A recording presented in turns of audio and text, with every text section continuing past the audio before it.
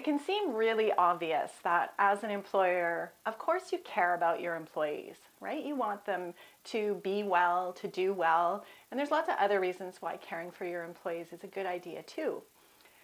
I like to actually use that acronym for caring to give instruction to organizations about how they can actually take that feeling of caring and that sense of caring they have and turn it into practical strategies for working with their workforce.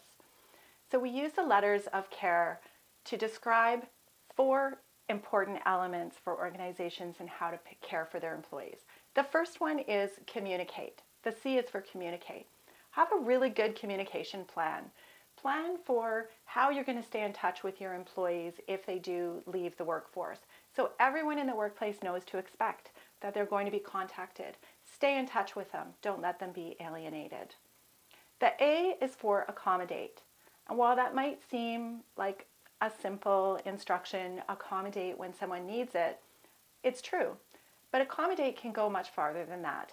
I like to think that accommodation starts well before there's any health issue in the workplace. It really is about understanding the unique needs of your workforce.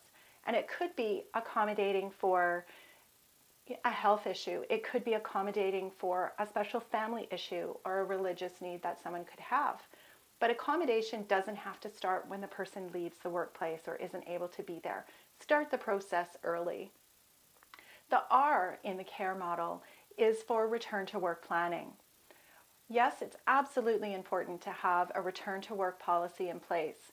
Make sure everybody in your workforce knows that there's an approach and also a strategy and steps to take to help them get re-engaged back in the workplace. But the R is also for review. So once you have an employee who's engaged in that return to work process, or maybe they've even finished their return to work program, don't stop there. Don't forget to review and reassess. Make sure that they're doing well in the workplace as well. The E in the care model is for expertise.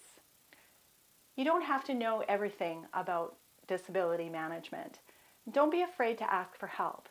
You might need experts who, maybe you need a legal opinion about a situation that you have where you have questions. Maybe you would like the assistance of an occupational health consultant to help you organize the way your programs are run, or help you with a particularly sensitive case or employee with a sensitive health issue that you want them to have more support. Or maybe it's about reaching out to your employee assistance program.